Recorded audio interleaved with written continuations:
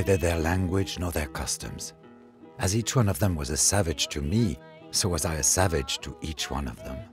Here was I, a civilized man, distinctly inferior. I envied them. I looked at their happy, peaceful life round about me, making no further effort than was essential for their daily needs, without the least care about money. To whom were they to sell, when the gifts of nature were within the reach of everyone?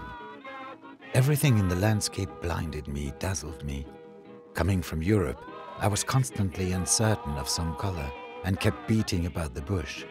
And yet it was so simple to put naturally onto my canvas a red and a blue. In the brooks, forms of gold enchanted me.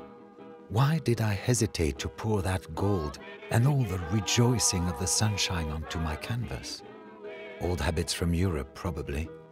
All this timidity of expression. Life each day became better.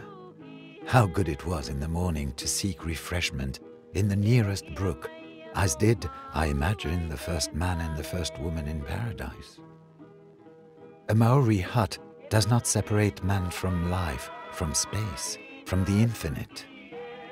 Tahitian paradise, Nave Nave Whenua, land of delights.